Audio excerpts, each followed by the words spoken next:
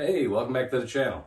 I want to take a few minutes here today and show you the solar system, how to go about making a 5 kilowatt solar system, how we did it, and give you a breakdown of all the different little parts and pieces, where we got them, what they cost now, and what kind of loads it can support, and show you how you can do this yourself. You don't have to do it this big, you can do it much smaller, or you can go much larger. We've got actually a moderately small system for kind of a smaller off-grid homes, real efficient. We got LED everything, no appliances. So without further ado, let me show you this.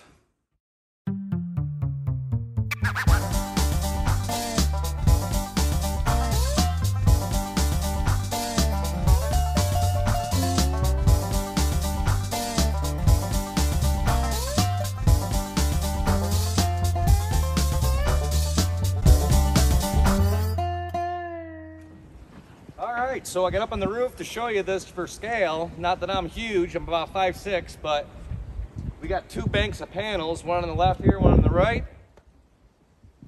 And 8 panels per bank, and they're 270 watt panels each. They push anywhere from, they're rated for I think 10, but they can push like 12.5 amps each. So we can get up here, hit them with the hose, clean them off. They're at a good angle. They're at like 38 degrees, which is perfect for our area. These are the panels we used here.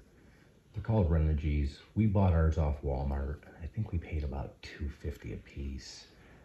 I think you can get them on Amazon as well. You can pause the screen up here and look at the numbers and all that. All right, let me show you what we got over here. This is the main brain of the whole electrical system. So inside here is our battery box. We've got 16 6-volt golf cart batteries is what they are. They're real true deep cycles. And we'll talk more about those in a minute here. Let me just kind of give you a general overview of what we got. So power comes in through this conduit, and it comes in through 2 sets of breaker boxes.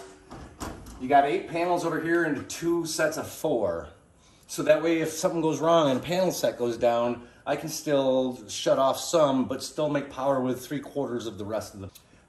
Once it comes out of those panels, it feeds down separately into 2 charge controllers. Now, charge controllers take your power and they make sure it's at the right voltage for the battery bank you're using, and they maximize the amount of light you're getting into electricity. They also protect everything. And over here, the power gets fed into this distribution panel.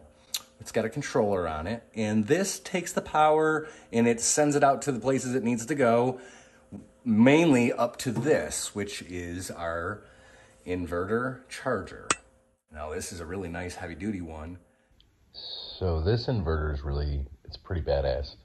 It's a real good standalone unit for off-grid applications, way over-engineered. The dang thing weighs 80 pounds.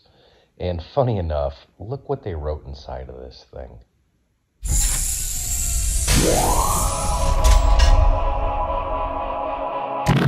And this takes the power from DC and kicks it out to AC up at the house. And also conversely, when we turn the generator on, the AC coming in from the generator outside, got a generator right there, that kicks AC power.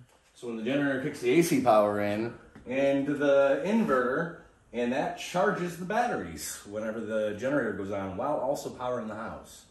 So let me show you the batteries a little bit here. We've got 6-volt batteries, and these are 232 amp hours. So we could run 232 amps for 1 hour essentially, but that's not exactly how it works.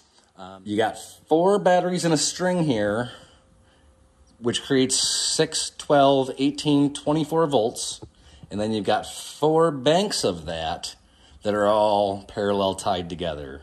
So it's a 24 volt system with 4 banks of 232 amp hour batteries.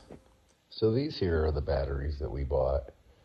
Again, they're 6-volt golf cart batteries. They're a true deep cycle. And you can pause back up to look at the specs here on these. They're pretty solid batteries. We're running 4 in a string to get 24 volts. And we've got 4 strings in parallel, giving us a total of 16 batteries. to be charged by 16 panels. As charge controllers go, it doesn't get any bigger than this that I'm aware of until you get into like industrial use. I mean, 100 amp is pretty big.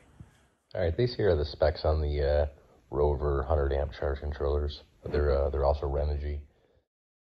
They're really nice. They parallel together. You can string 2 in a row and get 200 amps in total. I got the complete description for you and the specifications. You can, again, pause up, read these. Okay, I'm going to show you a little demonstration here.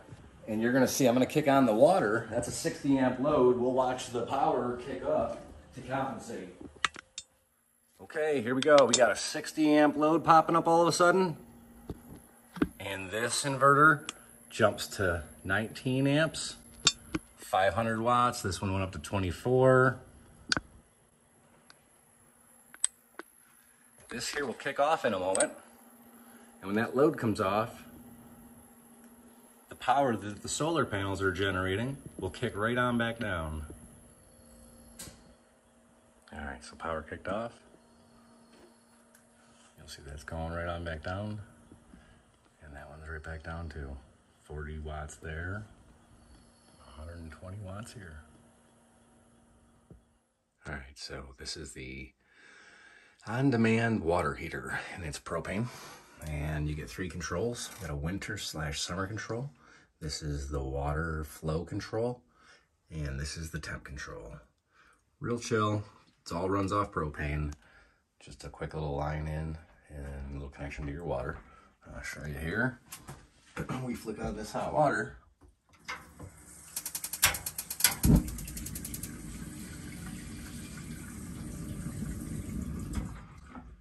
And it is battery operated, no electricity needed. It takes 2 D batteries.